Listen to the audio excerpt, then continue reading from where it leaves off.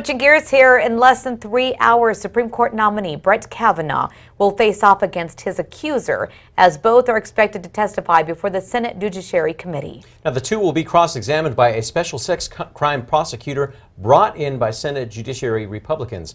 News 13's Sarah Yingling joins us now with a look ahead. Sarah? Well, David, officials are calling it one of the most dramatic days in President Trump's term so far. Christine Blasey Ford is set to testify first.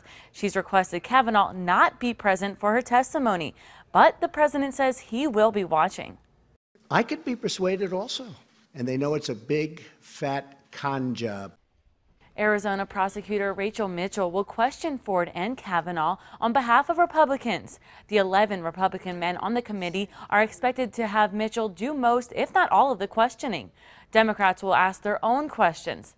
They're expected to press Kavanaugh on his history of drinking and behavior as a teenager. Both parties are speaking out about the hearing today. Or as if she were my daughter, but I'd like to see Judge Kavanaugh treated as if he were my son. Why are my Republican colleagues hiding?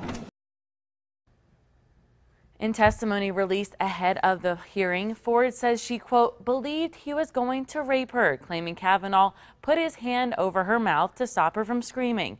In his prepared remarks, Kavanaugh says he, quote, never did anything remotely resembling what Dr. Ford describes. The testimony comes as new claims against Kavanaugh surface. Yesterday, 55-year-old Julie Swetnick came forward alleging that in high school, Kavanaugh would drink excessively and engage in abusive and physically aggressive behavior towards girls at parties.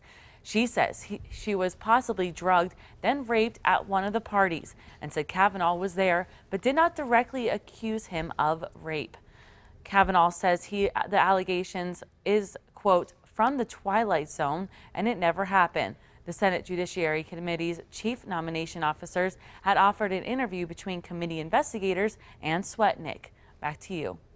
All right, thanks, Sarah. Yesterday, the Senate Judiciary Committee released transcripts that showed 2 more claims of sexual assault, but both are anonymous. Kavanaugh denied those allegations as well.